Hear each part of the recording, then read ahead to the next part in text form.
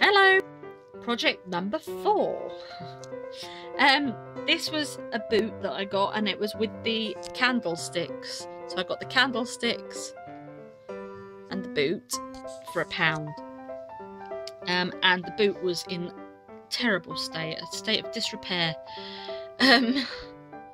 So basically what I did with this is I didn't need to paint it or anything like that because it was just already done. And then down the back, or down around the whole boot, I just put different laces on there. And then I used the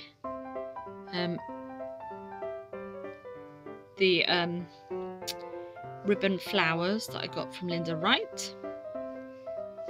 On the back, I just put a bit of bling. I might do something else to that, it just looks a bit empty, but I'm just living with it for a few days just to see how I feel. And then on the front here, this was from Nikki, and no, I can't remember what her YouTube is. Bear with. If I can find it. Oops. No, shush. Oops, daisy.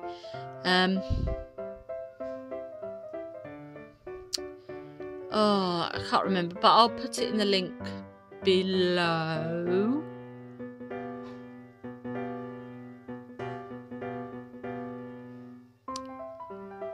Yeah, I'll put it in the link below anyway. So, and then I've put these in here. Now this rose here is actually part of the boot, so I didn't have to do anything to that, but all the rest I've just filled in around with bling bits, buttons and pearls and things like that.